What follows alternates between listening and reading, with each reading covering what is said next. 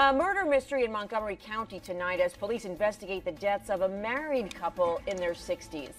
Hello, I'm Deborah Alfarone. And I'm Bruce Johnson. Thanks for joining us. Family members found Richard and Julianne Villardo dead in their Rockville, Maryland home this afternoon after they didn't show up for a family function today. Garrett Hake is live in Rockville at the corner of Ridge Drive and Sunset, where neighbors are just reeling at the news. Garrett, do we know what police know right now?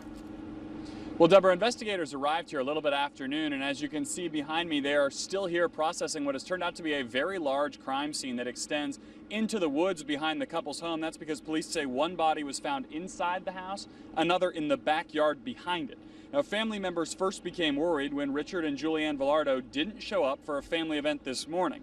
They found the couple's bodies with injuries that police are now only describing as trauma to their upper bodies, and then called police. And the Villardos had lived in this neighborhood for decades, and the news that it was their house surrounded by police tape brought out neighbors horrified to hear what had happened to the couple who was known to love to garden and who had raised 2 children here.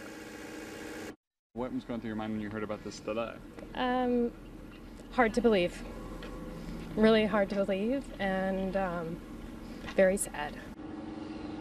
Now, police told us that a family member had spoken to the couple late last night, meaning whatever happened here had to have happened between those hours of late last night and early this morning. Still, a lot of investigative work clearly has to be done here.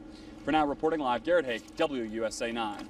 Okay, thanks, Garrett, for that. And we should add that tonight police say they are not actively looking for any suspects in this case, and they don't believe there's any public safety concerns for that neighborhood.